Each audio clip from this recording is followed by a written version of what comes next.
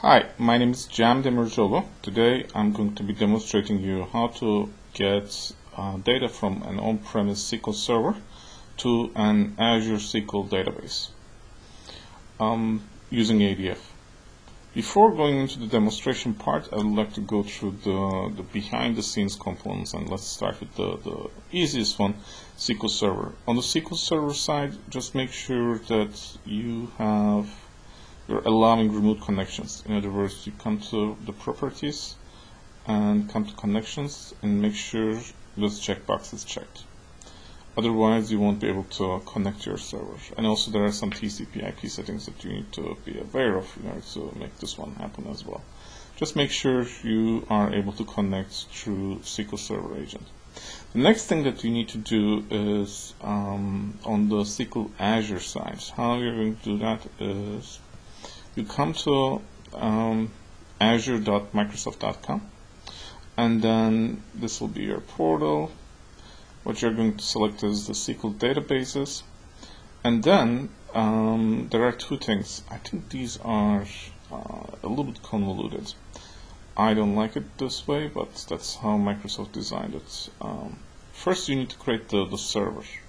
So here I have Jam SQL Server, and then underneath that server you are going to have a database called whatever the database you want. In my case, it's Azure DB. The most important thing here is you will get a username and password, and also you need to be aware of this configuration. I click on the server and then click on configure.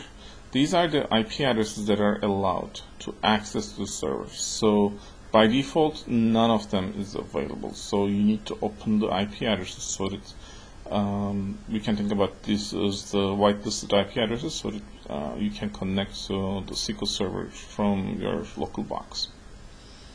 And if you want to run the Windows Azure services on that SQL Azure, then make sure you select yes on Windows Azure services. Otherwise, your Azure SQL database is not going to be accessible. So just be aware of those. So this is the Azure SQL side, what you guys need to do. Now let's talk about our demonstration.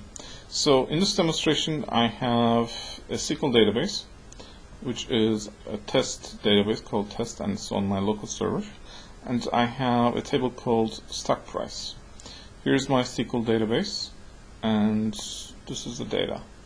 I have about 7,326 rows of data about a particular stock price, starting from 1986, and it goes like that, just for demonstration purposes. And that was the on-premise side. And now here, as you can see, by the way, I will show you how to connect. Let me disconnect from this one first, and then you come to the database engine.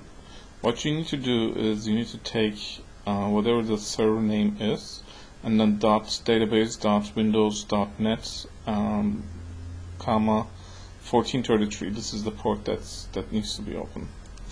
I think you can change it, but I'm just using the default one. And here you type your password, and voila, we are at the SQL Azure site. And here I have almost the same database. It's called Azure DB, and the table is called stock price. And if I select star, I have a bunch of things already populated. What I'm going to do is I'm going to just truncate it so that we don't have anything.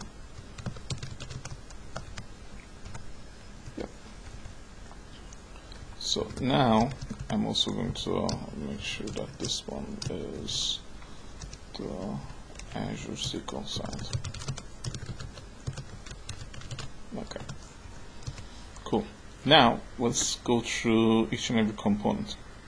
The first one is the local stock table. This is my local server, and in order to get this one, what I did was I created my link services. The first thing you need to do before even creating the link service is the data gateway. This is the application that runs on the client side, and ADF connects to this gateway in order to connect to the final server. In my case, since my gateway and the server, the SQL Server, is residing on the same box, essentially they are the same. The link servers, the link server definition and the gateway definition are pointing to the same box. But in production, you can have one gateway and you can have multiple link servers that are pointing to this gateway, because you might have multiple on-premise SQL servers or on-premise locations, file server locations that you want to pull data from. Hence, you can use just a single gateway to access to all those resources. So one gateway can serve to many link servers. Just be aware of that.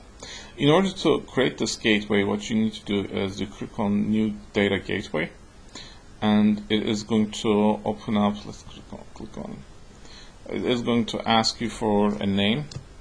Let's call it My Data Gateway. You click on OK, and then this is when you're doing it for the first time. You need to install the gateway application, and the gateway application looks like this. And once you install it, it is going to have a key. If you can, use that key. If not, just take this key and change the key over here. These things need to be equal to each other. In other words, this key should be used on this gateway because it's particularly designed for it. Otherwise, the gateway becomes unavailable and unregistered. So just be aware of that fact. And you may need to stop and restart service while changing keys. And here, for instance, I didn't register my gateway, hence it is complaining about it. Just be aware of that one. Now, the second thing that you need to be aware of is the Azure Link Service. How do I get that one? I click on New Data Gateway again, but this time, let's say Azure Gateway. This time I click on OK, and oh, I'm sorry, I clicked on the wrong thing. I am going to delete this one. Sorry. A new data store. They're changing the link service to data store now. That's what it's called. Azure Linked Server Service Test. And then you can change. You can pick a type from here. You can select an Azure storage. This is the blob storage. You can select an Azure SQL Database, a SQL Server. This is an on-premise one, and file system on-premise one. You can even connect to Oracle database now. They are supporting it. So in our case, when you need to select Azure SQL Database, and what you need to do is, in my case, it was gem SQL Server. My database was Azure DB. My username was gem, and my password. If I hit OK, then it creates a new one. Since I don't need to create a new one, I'm just going to skip this step. Now, after we create the link services, we can worry about the data sets. There are two data sets available. One of them is the local stock table. What you need to be aware of is these are the columns. You just need to set the location as on-premise SQL Server table location, and set the link service name as local SQL Server on-premise link service. This is the link service that we created over here. The names should be equal to each other. And I set the frequency to be hourly, which means it's going to create 24 slices because the interval is also set to 1. And since this is an input table, I set to wait on external null, so that it becomes ready automatically the minute I create this new data set. The next one is the Azure SQL table. And the only difference between the first one is I selected Azure SQL table location as the type, and Azure SQL link service as this guy over here as the link service name. Sorry, my telephone is ringing. So those are the two things that are slightly different. Now, the last thing that we need to do is the copy activity itself, and it's pretty straightforward. It is really easy to do. You just say, hey, I'm creating a copy activity, and the type of the copy activity is this. The source of the copy activity is a SQL source, and here's my particular query, and then, which I'm selecting, select 1000 from stock price, and then I'm putting into an Azure database a table sync, and here I define my tables, my input and output table. My input table is local stock table. My output table is Azure SQL stock table. Other than that, if you want, you can define your start date and end dates of your pipeline right at this stage, or you can define it after you create your pipeline.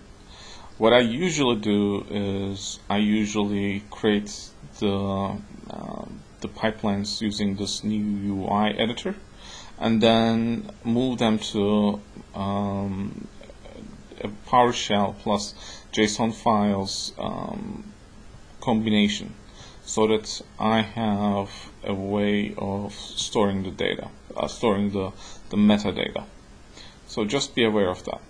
So once everything is done, you just need to do one more thing. SQL Azure, the minute you create something, a table, you need to create also a clustered index and a primary key. So I created the stock price table, and then I added the date as the primary key, and it is also a clustered index. You can see it from here, PK clustered index. So now let's check our table. I also behind the scenes it's running, so that's why it's adding some values. I just truncated it. Now there is nothing in this table. Yep. So let's go to over here, come over to my diagram. I can double click on this one. These are the slicers that are available, and what I'm going to do is I'll just choose one of them and click on run. In about, right now it's pending execution. In a couple seconds, I don't know how long it took last time, in about a minute it is going to start to execute the query that I just wrote, and start populating the database on the SQL side. What else I can talk about? The gateway supports both SQL authentication and Windows authentication. I'm sorry, the gateway supports only Windows authentication, but when you are connecting to a SQL server through a link service, you can connect either through a SQL authentication or a Windows authentication. So whichever you prefer, it's available for you to pick and choose. Other than that, pretty much that's about it. It is pretty straightforward, as I said. And if you have any questions or comments, feel free to write me at cemd@abacusdms.com, or you can leave a comment to this video. Thank you for watching. Have a good day. Bye-bye.